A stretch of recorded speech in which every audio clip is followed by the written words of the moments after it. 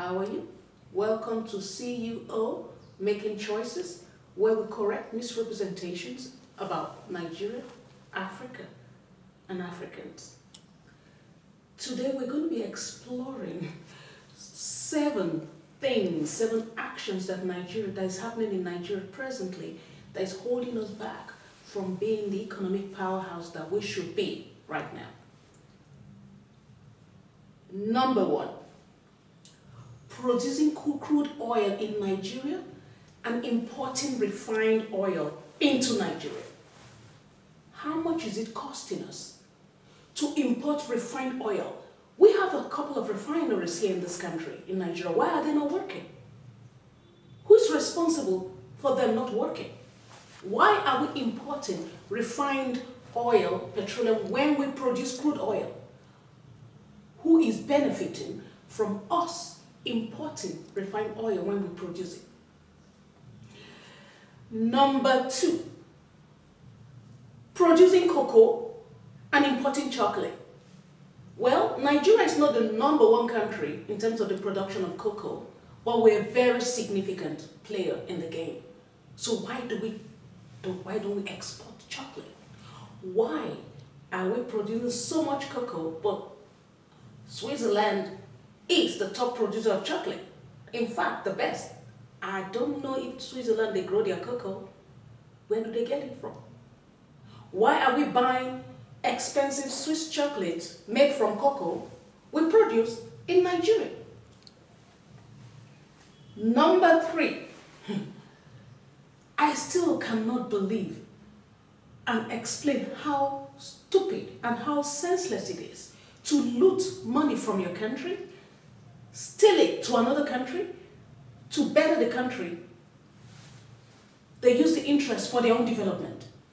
The looting of public funds meant for developing Nigeria and stashing it, lodging it in foreign banks is something that's working against Nigeria. We know it is working against us.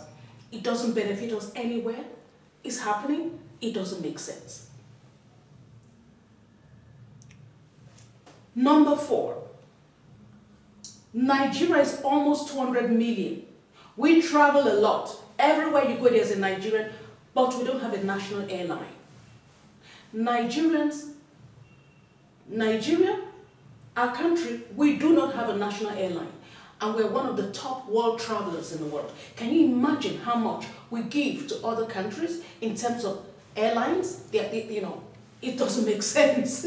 We travel so much, but we don't have a national airline. It doesn't make sense. Number five, I have gone in my work as an international humanitarian actor. I've been to some of the remote places around the world. They have electricity.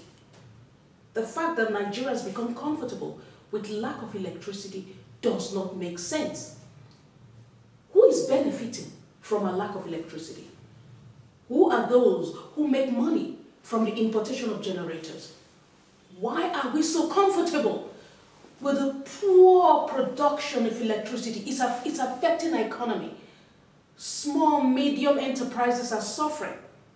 Think of the businesses that have been killed due to lack of electricity. Think of the people that have died in hospitals due to lack of electricity. Think of what the lack of electricity is doing to our economy. It doesn't make sense. Number six, I'm going to look at education this time, but it involves a lot of other aspects. Nigerians are so intelligent. We pursue education. We believe education is important. And we do invest in it in other countries. It's become the pride of most Nigerian parents to send their children to school abroad. Many countries in Europe and North America make billions out of us, out of Nigerians, from the fees we pay by sending our children to school abroad. Meanwhile, our educational institutions are in disarray. We don't bother to pay our teachers. We don't invest in the educational system. You know what I think? If you're the Minister of Education, you must only be the Minister of Education for Nigeria if you can prove that all your children have gone to school in the country and you have. It does not make sense to have a minister of education whose children are going to school abroad, who has been educated abroad. If you're heading the educational institution, managing it for this country, we want to show that you believe in it enough to have invested the future of your children in it.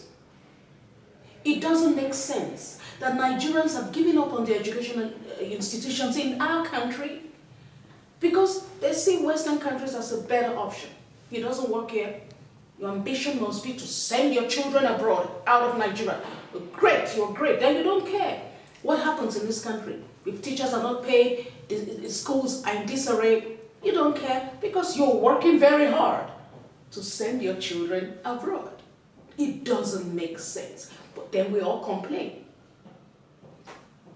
These don't make sense. There are more that don't make sense. Please, let me know what more you want to add on this list. But this is my first top 7 right now. Thank you very much.